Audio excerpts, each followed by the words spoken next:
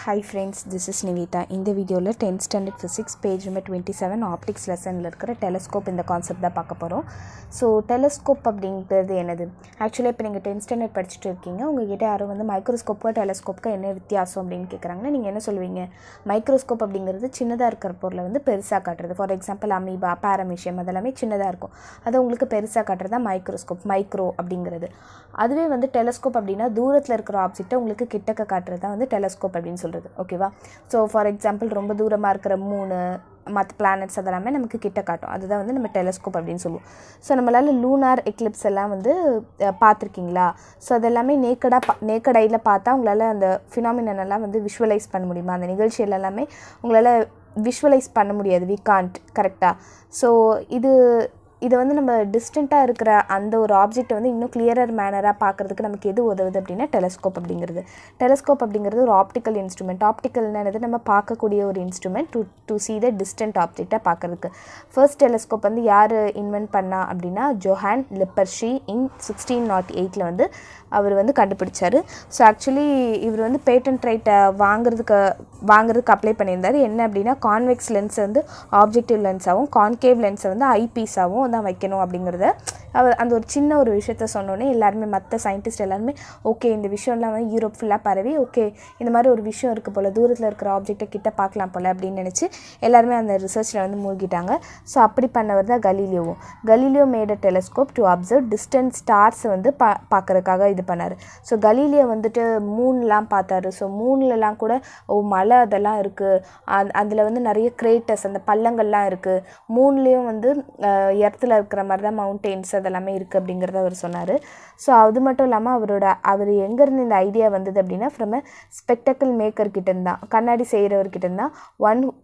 who one day observed that the distant weathercock appeared magnified through his lens system fitted in his shop. அவர் ஷாப்பில் வந்து அந்த lens system fit பண்ணியிருந்தாங்க.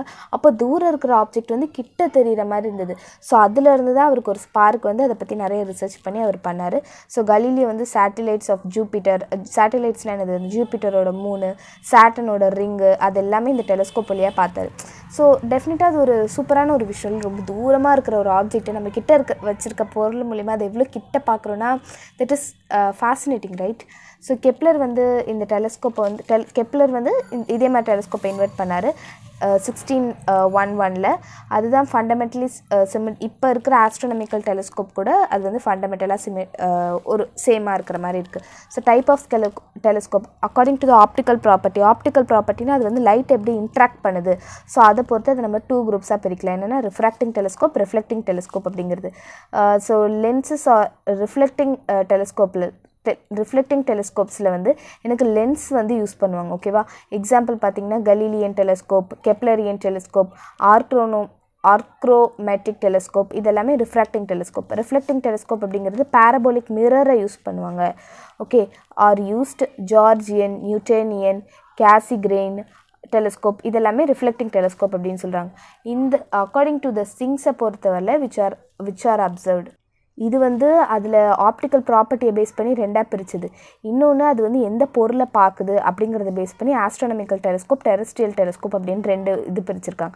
ஆஸ்ட்ரோனமிக்கல் telescope அப்படின்னு என்னது, heavenly bodies, ரொம்ப பெரிய பெரிய objects like stars, planets, Galaxy, satellites இதெல்லாமே பார்க்குறதுக்கு வந்து ஆஸ்ட்ரோனமிக்கல் டெலஸ்கோப்பை யூஸ் பண்ணிட்டு இருக்காங்க. டெரெஸ்ட்ரியல் டெலஸ்கோப் அப்படிங்கிறதுக்கு ஆக்சுவலி இந்த ஆஸ்ட்ரோனமிக்கல் டெலஸ்கோப்பில் வந்து பார்க்கும்போது நமக்கு வந்து இன்வெர்ட்டடாக தெரியும். ஓகேவா? நார்மலாக தெரியாது. இப்போ ஒரு ஆப்ஜெக்ட் வந்து இப்படி இருக்குன்னா இப்படியே தெரியாது. ஆஸ்ட்ரோனமிக்கல் டெலஸ்கோப்பில் அப்படியே இன்வெர்ட்டடாக தெரியும். அப்போ நம்ம அதை யூஸ் பண்ணி டெரெஸ்ட்ரியல் டெலஸ்கோப்பில் பார்க்க முடியாதுல்ல. So it is not suitable for viewing the object on the surface of the earth. அதனால் டெரெஸ்ட்ரியல் டெலஸ்கோப்பை வந்து யூஸ் பண்ணாங்க. இது வந்து நமக்கு இப்படி இருந்தால் இப்படியே தான் காட்டும், எரெக்டான இமேஜை தான் காட்டும். த மேஜர் டிஃப்ரென்ஸ் ஆஸ்ட்ரோனமிக்கல் டெலஸ்கோப்போ டெரெஸ்ட்ரியல் டெலஸ்கோப்போ என்ன டிஃப்ரென்ஸ் அப்படின்னா அந்த ஃபைனல் இமேஜ் எரெக்டாக இருக்கிறது தான். ஓகேவா? அந்த ஆப்ஜெக்டை பொறுத்து எரெக்டாக இருக்கிறது தான். இதில் வந்து இன்வெர்ட்டடாக இருக்கும், இதில் வந்து நேராக இருக்கும். ஓகே, ஸோ இது வந்து ரொம்ப வானத்தில் இருக்கிறதெல்லாம் பார்ப்பாங்க, இது வந்து பூமிக்குள்ளே இருக்கிறதெல்லாம் பார்ப்பாங்க. ஸோ அட்வான்டேஜஸ் ஆஃப் டெலஸ்கோப்லாம் என்னென்ன அப்படின்னா elaborate views of galaxies, planet, stars, other heavenly bodies எல்லாம் என்னால் எலாபரேட்டாக பார்க்க முடியும். அதுக்கப்புறம் அது கூட வந்து நம்ம கேமராஸும் அட்டாச் பண்ணி அந்த ஃபோட்டோஸ் எல்லாமே எடுத்துக்கலாம், அந்த செலஸ்ட்ரியல் பாடிஸோட ஃபோட்டோஸ் எல்லாமே. டெலஸ்கோப்பை வந்து நம்ம வந்து லோ இன்டென்சிட்டி ஆஃப் லைட் ரொம்ப கம்மியாக இருக்கிற நேரத்தில் கூட நம்ம டெலஸ்கோப்பை யூஸ் பண்ணிக்கலாம். டிஸ்அட்வான்டேஜ் என்னென்னா அதுக்கு வந்து மெயின்டெனன்ஸ் தேவை. அது மட்டும் இல்லாமல் அது வந்து ஒரு இடத்துலேருந்து இன்னொரு இடத்துக்கு வந்து ஈஸியாக கொண்டுட்டு போக முடியாது அப்படின்னு சொல்லலாம். ஸோ ஆக்சுவலி நீங்கள் வந்து 12th ஸ்டாண்டர்டில் வந்து இந்த டெரஸ்ட்ரியல் டெலஸ்கோப், அதுக்கப்புறம் இந்த ரெஃப்ளெக்டிங் டெலஸ்கோப் அதெல்லாமே பார்ப்பீங்க. இதுதான் மிரர் அப்படின்னு சொல்கிறது.